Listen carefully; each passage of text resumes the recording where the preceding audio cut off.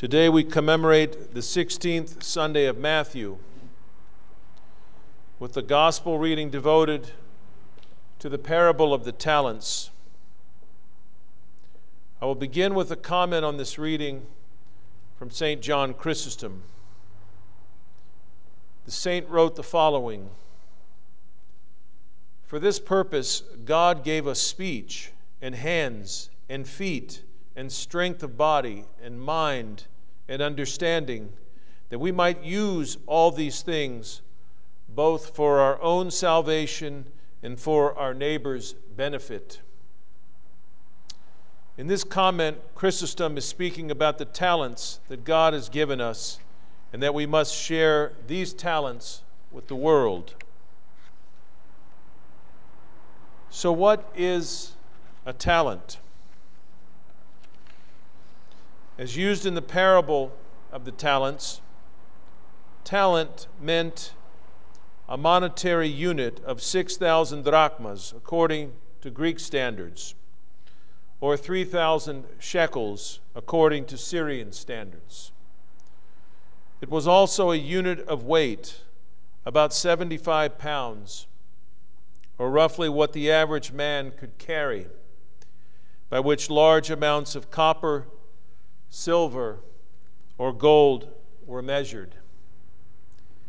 Jesus used the term in a metaphorical sense to convey a spiritual meaning.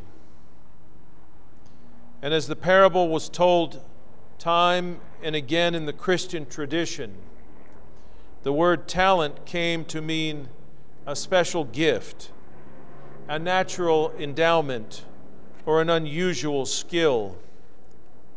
All of our creative aptitudes and abilities are God's gifts.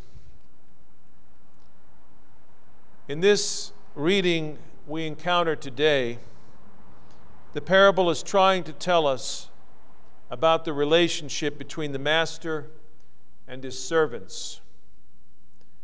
The master who leaves for a time and then returns is Christ. His servants are none other than his followers, the Christians. Thus, the basic point is clear.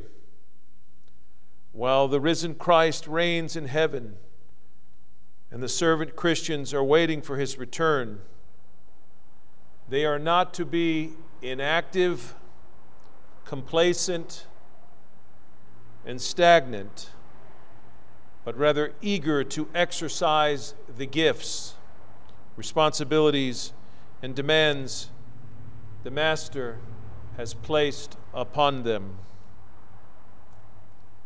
According to the Gospel of Matthew, the best way to wait for the glorious coming of Christ is by living according to the teachings of Jesus, as, for example, in the Sermon on the Mount and in the parable of the Last Judgment. The gifts bestowed on us by Christ include all the spiritual gifts he grants us through the Holy Spirit. I would like to return to St. John Chrysostom for more clarity, as is found in two more of his reflections. First, let us contribute alike money, eagerness in helping, care for others, and all things for neighbors' benefit.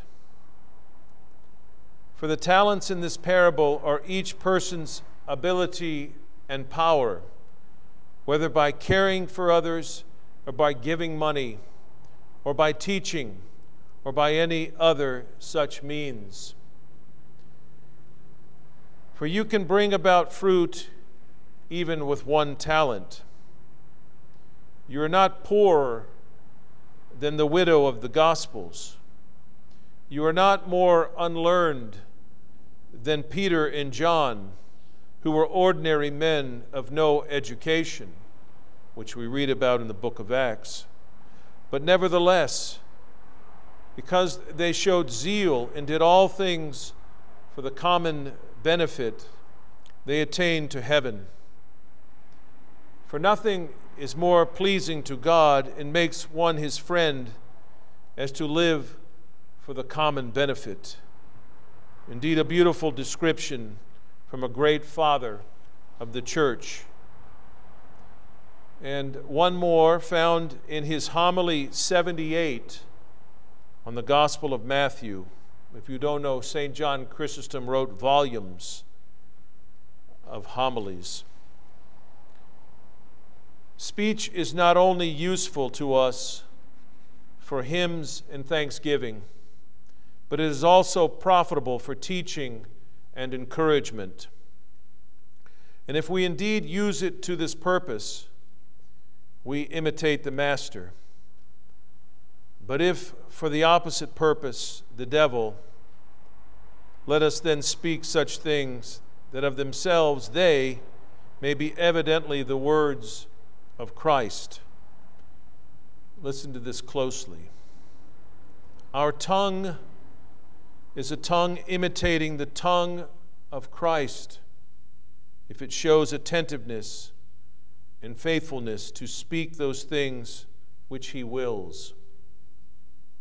Words of gentleness and meekness. What is more lovely than a mouth that knows not to insult or curse,